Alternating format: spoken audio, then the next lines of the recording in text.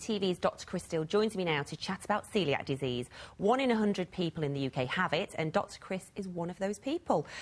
Many thanks for joining us. Obviously a subject that's very close to your heart, but let's start off with telling people what celiac is. Yeah, well, it's spelled C-O-E-L-I-A-C, but pronounced celiac.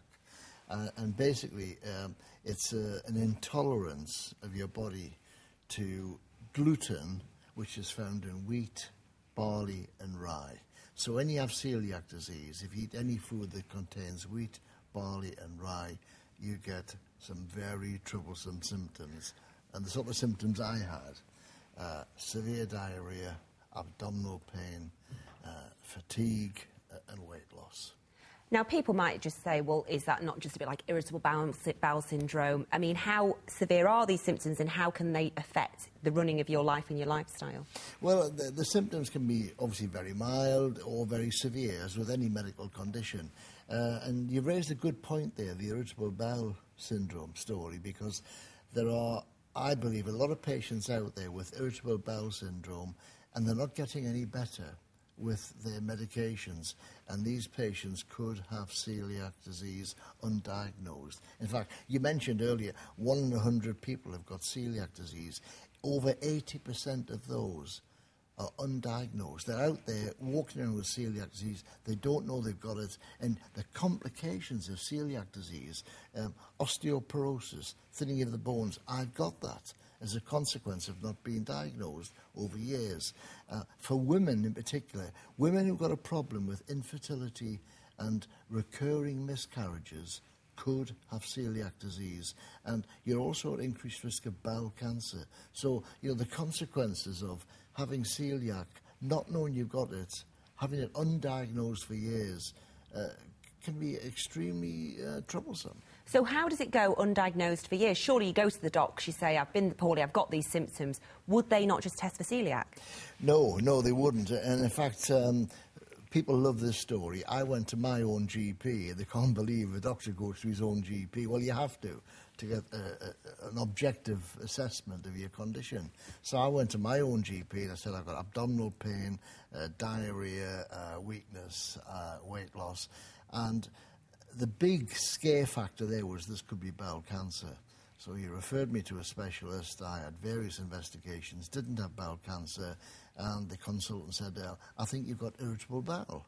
And that seemed fine by me. It all fitted in. The symptoms were very similar. I had treatment for irritable bowel for about a month, but in fact was no better. And then I had tests for celiac disease. Now, the good thing now, there's a fairly new test for celiac disease. It's a blood test, simple, single blood test called TTG, and your GP can do this. Now, if that comes back positive, it indicates you've probably got celiac. Then you need a biopsy, which is actually swallowing a very fine tube, a little telescope into your intestines where they take a biopsy, and then that clinches the diagnosis. But is this one of those situations when you go to the doctor, they're going to try and bat you away and put you off because it's going to cost them some money to test you for it, or should you push for it?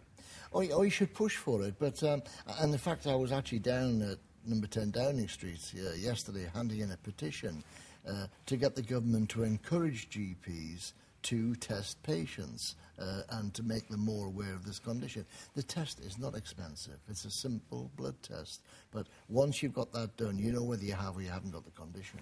And so cost-wise, the simple test costs very little, but if it goes undiagnosed going forward, I suppose celiac will cost the NHS a lot of money. Oh, absolutely. I mean, if you're going forward undiagnosed, well, you're going to be a drain on your local, health resources. So, of course, it's very important to get people diagnosed. And also, of course, once you're diagnosed, there's no cure, there's no treatment.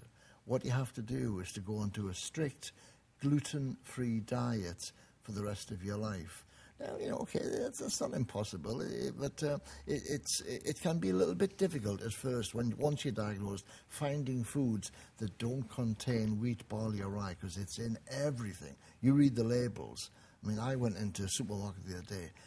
This is no good, that's no good, this is no good. there's not an awful lot out there, but thank goodness a lot of the supermarkets are now doing free from ranges, free from they gluten. do. And am I right in saying you can get some of the food on prescription? Is it flour? Yes, you can, and yeah. If you're a celiac, you can get gluten-free food on NHS prescription. So talk to your GP about that. Wonderful. Unfortunately, time has beaten us, but it's a very interesting subject. Many thanks for joining us, Chris. Thank you.